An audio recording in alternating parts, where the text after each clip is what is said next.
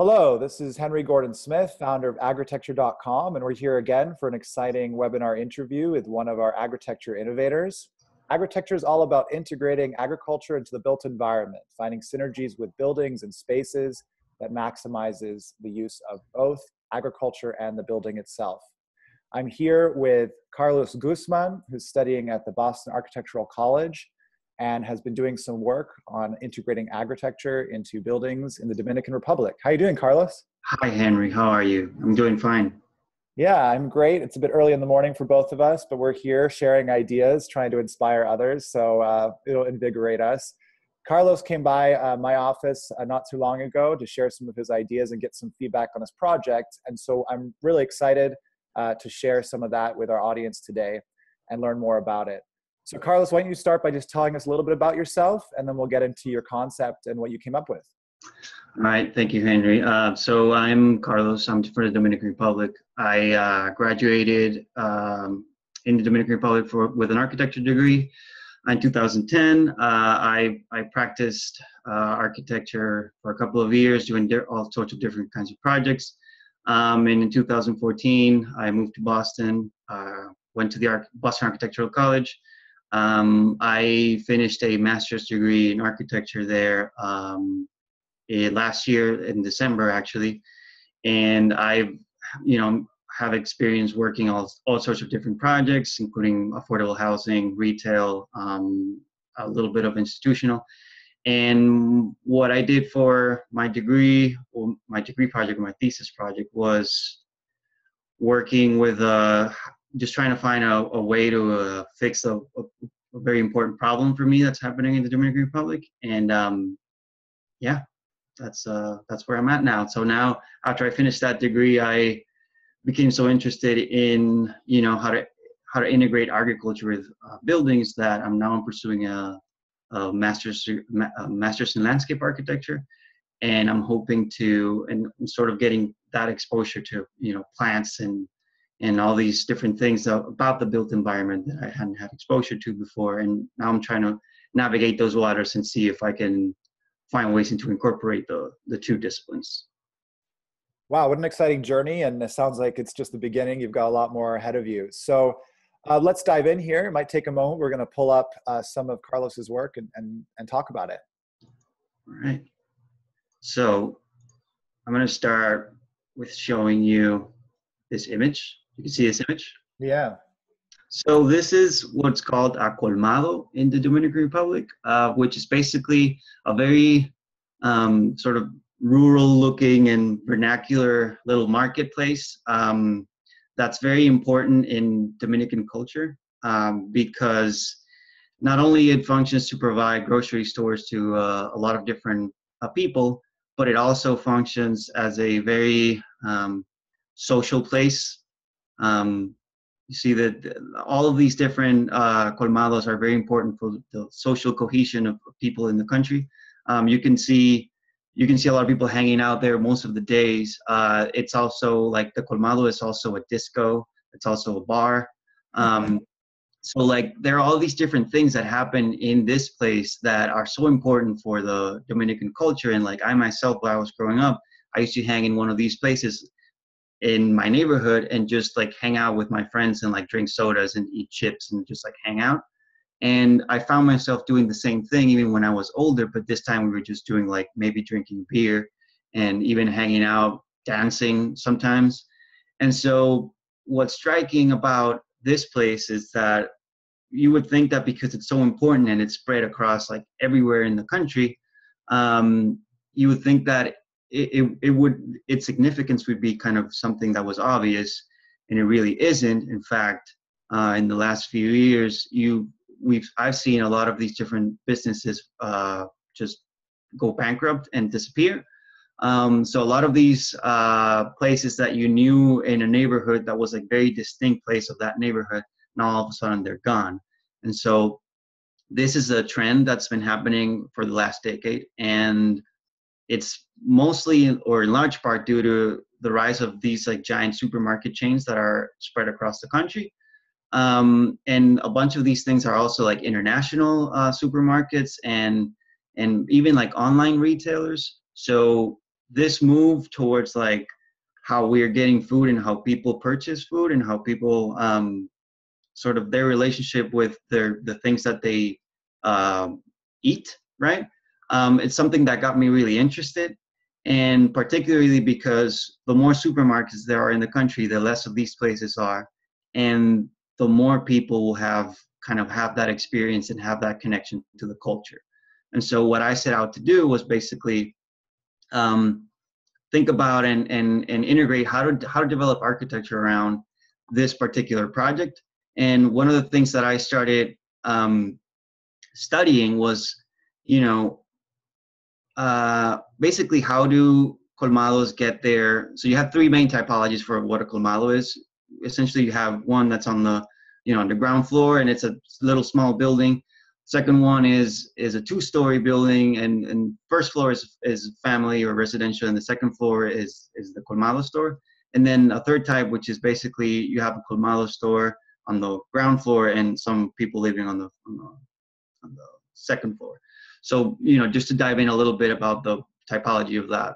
But the important thing here was that their supply chain basically is represented in this diagram. So I compared how do supermarkets get their food and how to, or get their products, and how do colmados get their products.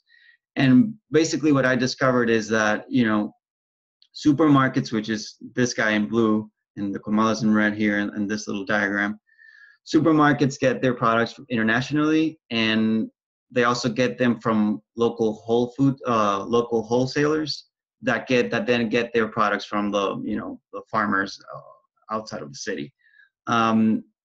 So in this sort of food supply model, the wholesalers have pretty much control over the colmado, and so the colmados don't really control their prices. They don't dictate anything as part of this business, which is what's kind of like screwing them up at the end, right? And so what I set out to do was basically, okay, so what if we imagine, we want to take advantage of the vast network of colmado stores, right? What if we imagine that we can incorporate some kind of farming component to them? We can teach them how to grow their food so that they can actually start producing the food that they actually sell, so that they kind of take charge of their own destiny, right? And so we forget about the whole food sailors or the wholesalers, right? And so the way to do this, or the way that I envisioned you would do this, was you create one, let's call it a colmado distribution center, which is basically owned by a conglomerate of different colmado owners, right? And they sort of get together, they get some, maybe some financings from the state through microloans or different kinds of methods. So they set out this building that would produce food and that would supply food to the colmado stores, so that they can in turn sell and have sort of take charge of the production line. And so, I started to speculate on, what would this mean for the existing typology, and what are the bigger changes of implementing this system on the country and on this place that is so important for Dominican culture, right? And I started to do some diagrams and sort of try to explain conceptually how would this play out. And if we start imagining these little stores with, all of a sudden some rooftop gardens and things like that, and like it would completely change how we perceive these places. And that was something that I was very interested in exploring as well. But the main takeaway of implementing this system is that now you have a different sort of building typologies that could emerge all throughout the city. And this is similar to what happened in Cuba, because Cuba has this urban agricultural system as part of their food supply. Different like little building typologies brought out. One of them being like the seed houses, right, where people go and actually buy seeds. So it's this little store that fulfills this objective, or teaches you how to grow certain things, right? So now you have these like different specialized places because you have this overall system to grow food. And so what I sort of speculated was that, okay, so this new model would set out to would sort of set in motion a change that would create, maybe there's one building that is strictly a vegetable farm, right? And it has a learning component to it. A second one would be, one that does like animal farm, that would have pigs and would have chickens and would also trade to the Colmado stores, right? And then a third one would be, it's a community garden that's owned, by the same conglomerate and distributes whatever's grown in there. You have a composting facility as part of this overall urban agricultural model. And then a fifth one, you could even have a recycling sort of facility, right? And it all ties back into this network, that I kind of represented on this diagram here. This network of like over 150,000 Colmado stores in the country. So to put that into perspective, I kind of have a chart here. Let me see, because I always use the example of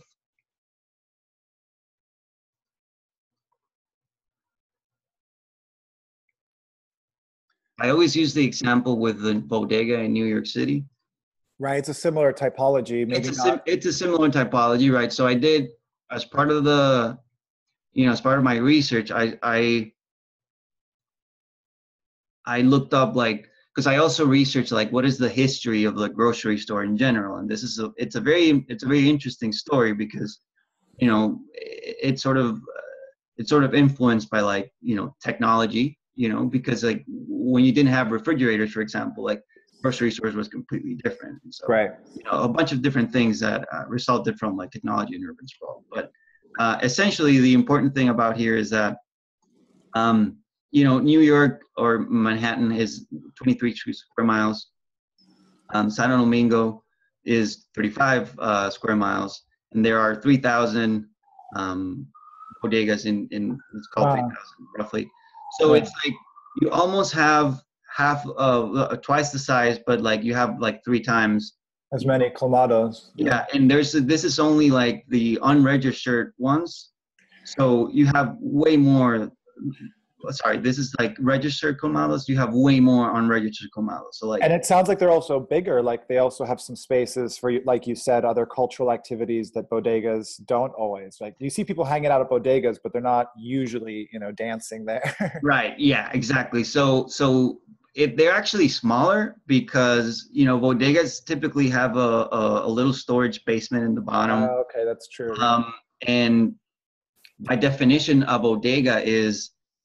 So here's the duration of use. You can see that the Colmado people spend more time in the Colmado because they're doing all these social activities like dancing and drinking and whatnot. Mm-hmm. So because you have that component to it, you can't really stock your stores too much.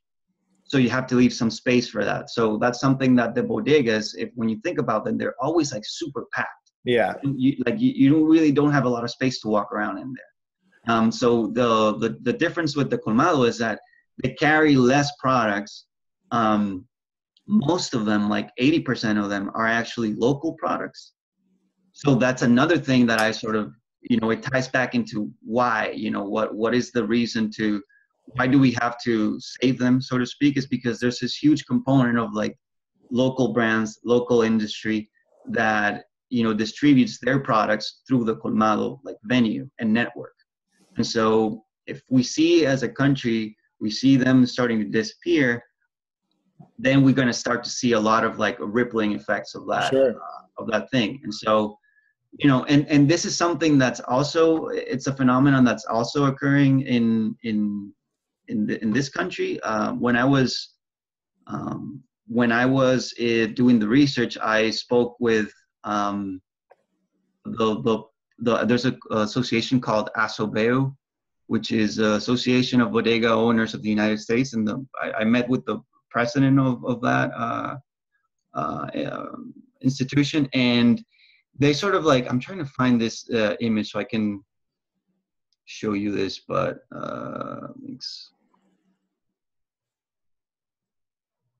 it was really funny because they were thinking about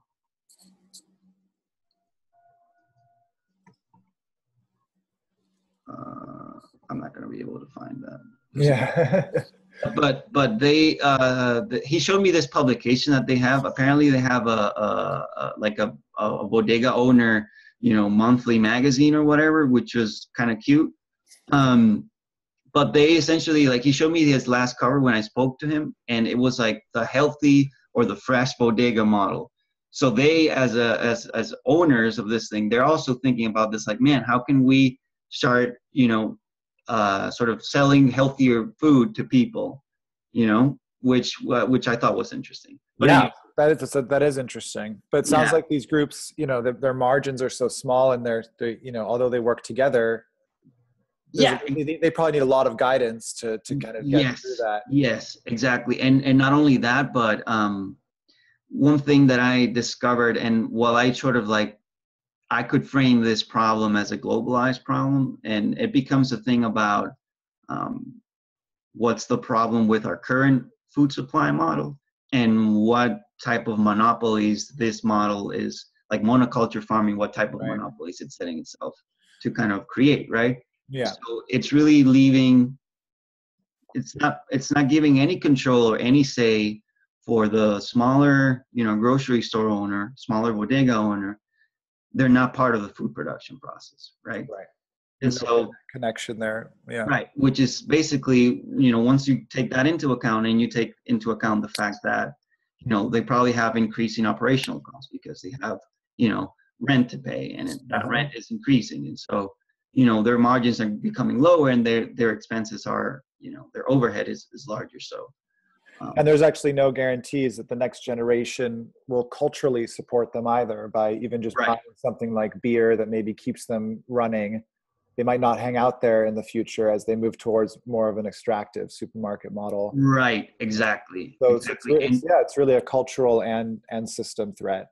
Yeah, and it's also like this thing of like, these places are very interesting in the sense that they provide diversity to the neighborhood, and they sort of create this interesting dynamic, right, with what's already there. And it's the same thing with like the Colmado, because you will never find, I just saw this photo, you will never find this, right? Right, in a supermarket. You know what I mean? Yeah. No. So like this is a very interesting image, because in the background you see all the products, and probably in the back there's probably a freezer with like chickens and things like that that you can purchase. So maybe she over here was just looking to buy some eggs, and then there was a party going on. You know what I mean? Right, and met some neighbors, met some friends, changed plans. Exactly. So there's this important. We have so few spaces like this in the world, and in cities these days. Exactly. And so there's this push of like, and it's interesting because it all ties back into food, right? It's like there's this food supply model that's pushing towards like a homogenization of spaces through like big box supermarkets and things like that. So Carlos, show us a bit of what you ended up with. So how did you integrate this? How did you try and maintain that cultural experience but also bring in local food?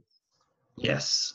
So basically, let me show you this. This is an aerial photo of the building.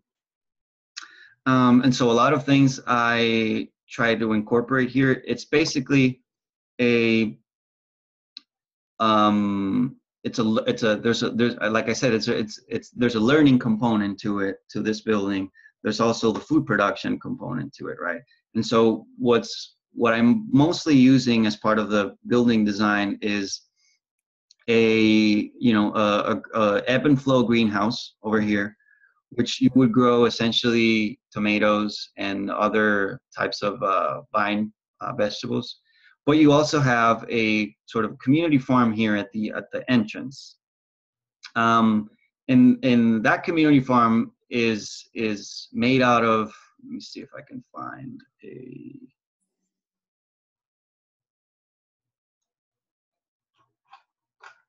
hold on, give me. So much work, so much content goes into these projects. So it's always amazing to see. Yeah, so let me show you this. So basically, Okay. You go through this entrance, and this is kind of your food forest. Beautiful. You have like some, fruit trees like oranges and things like that. So this is obviously a public endeavor here. So, you're free to go in and pick an orange from the tree or a banana or something like that. Right. And so this garden is made out of, Yeah, reuse crates. yeah, reuse crates. So it creates the opportunity to not only have some kind of flexibility on the space, and you could end up, having like, social events like this. Mm-hmm. That ties back into that community sort of importance. But you can also do your gardening classes or your planting part of your planting program in the building. Uh-huh. And so one of the important things that I look into, and this is why the crates come to fruition, is because as part of the building typology, and I was interested in looking into the vernacular of the Colmados store, and I found this thing that's very important for the Colmados store, which is all these plastic crates. Yeah. Those plastic crates are used to carry things around in the store and transport, but they're also attached to motorcycles that are delivery. Mm-hmm. So they take your groceries to your house on these things. And this is a very important image because everybody recognizes this as a Colmado delivery motorcycle, So there's this crate component to it. And so I looked into I could use that crate as a part of a, building assembly. Right. I loved this one. When I first saw this, I thought this was a really clever approach because it brings in color and aesthetic. Yes. As well, but it's also simple, right? Yeah, it's super simple and accessible. Yeah, and if you do that on a second floor, for example, you could end up with that. But you could also have set up your planter on a so you can use it as a living wall, right? And right. And there's a similar approach to this done in I can't remember what project. It's in Atlanta. It's Atlanta Botanical Garden. I can't remember exactly what it is, but you could use it. You could use it as a living wall component. You could maybe people might take it. People might be inspired and do it at home as well in their garden or their balcony because it's such a familiar typology. So. Right. It's like those tentacles of the yes, kind of spread through the city. Yeah. Yeah, and I was imagining this would be like a living sort of thing because you could take crates off and put them back on, and just it ties back into that. If we see this drawing here, let me set this to. Okay, so there we see some of the hydroponics happening inside the greenhouse. Yes. Right, I can probably see this image better here. Yeah. So it ties back. Can I zoom in on this? There we go. So it ties back. We can't see it really well here because there's a ramp component to it, but it ties back into the activity outside here with the community farm made out of crates, and obviously this is your shading for the NFT hydroponic racks in here, but in the interior of the building you have sort of an atrium space that would be it's kind of a plant nursery. So you would go in and you would get your information, see all the different hydroponic equipment that you could purchase in the same store, but also see this big living wall in the center of the space, and that's all letting light inside through just the main materials of the building and the orientation, which you would notice this setback over here. Let me just ask you a couple of questions while we're looking at that one. And I talk to a lot of architects, and now it sounds like you're interested in pursuing more ways to integrate plants into buildings through your landscape architecture degree. What were some of the greatest challenges you faced when you were thinking about or pursuing integrating agriculture into this project? So one of the bigger challenges was there's not a lot of people that are doing this in terms of they're approaching it more as a hardware problem, as like, oh, you could put that anywhere, you know. So there's not a lot of information about it. That was one of the challenges. The other challenge was just getting familiarized with these systems that I had no experience with. Nobody teaches this at architecture school, which I think is something that has to change in a way, because we're going to see more and more of this becoming part of the, food supply, or at least, we have to incorporate it because of, growing urban population. Right. But also like towards having a more sustainable future. And so, and the other challenge I would say is like, these systems already have their own parts, nuts and bolts and such. And so incorporating them as part of the architecture is also a challenge. And I sort of started at suggesting that here at how exactly the greenhouse works. Mm-hmm. Because since it's an ebb and flow system, you need a pretty big reservoir, and I try to sort of suggest that how do I integrate that as part of like the building part. So as part of the floor assembly, I started like suggesting or sort of like investigating how do you incorporate that ebb and flow system and water reservoir inside the floor assembly.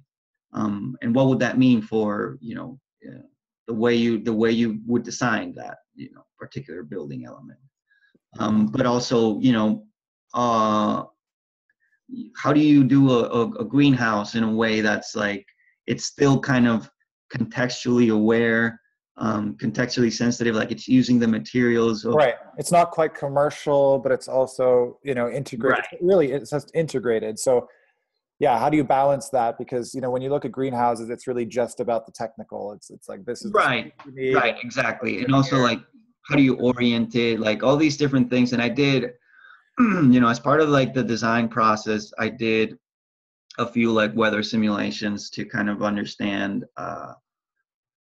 where the sun was, how was wind affecting essentially what's the weather like, and so to kind of like prove my design in terms of like, oh, it functions because of this and that, right? So, the orientation of the building and the way I set it up in the site takes mostly into consideration, the direction of the wind and the direction of the sun. So I wanted to orient and have as much sun space on the front of the building, which was, where the south orientation was.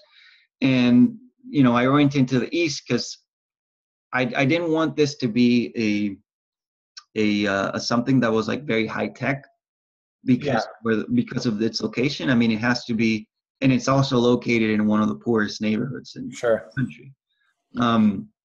So by orienting and taking advantage of like all the already existing conditions, I started looking into, if I orient this east to west, I can get that sort of maximum wind exposure, right? And I could use that to kind of like sort of cool my greenhouse.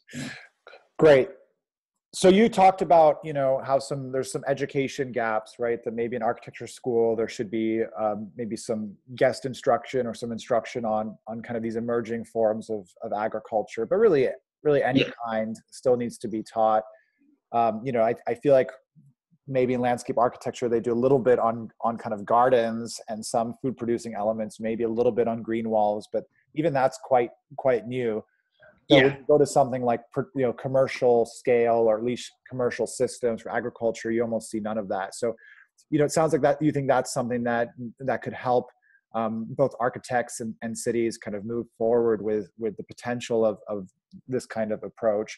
What else do you think might be needed, or what else do you think are some gaps that are preventing, let's say, models like this, which we often see in design stage, but we don't really see them becoming a reality? what are some of the gaps you think that could be filled in the coming years to help get more of these projects realized? I think some of the gaps is just like people are just not taking this seriously enough, and they're just not aware of. I mean, most people don't actually put a lot of thought into like food.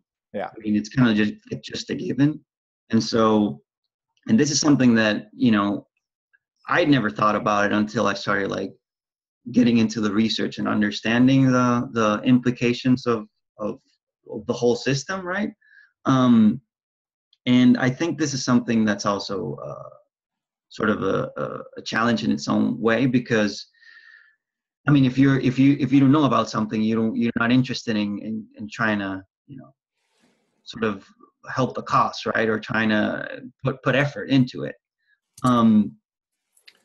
Yeah, I think those are like the main things of what it entails to design one of these spaces. It's just that you're not going to get any knowledge from this from as part of your degree in architecture, at least not specifically, not unless there's like a very particular studio, like a design studio that was about like food in the city or something like that. But I don't think it's not part of any curriculum. Yeah, no, definitely. Well, it's really thorough, well thought out, and attractive work, Carlos. So, we're really grateful for your time today and sharing these ideas. And we wish you the best with your next degree and hope to see you around at some of the events. But how can somebody connect with you, and how can somebody learn more about this work and other work you've done, Carlos? So I have a working website. It's Carlos Guzman, Guzman .xyz. My contact information is there. And then Instagram, Charlie Guzman, and I'm around. Okay, great. Well, thanks so much. You heard it here on Agritecture, all about integrating agriculture into the bodegas of the Dominican Republic. Want to send a big thanks to Carlos Guzman. Yeah, thank you, Henry. Thanks everyone for watching.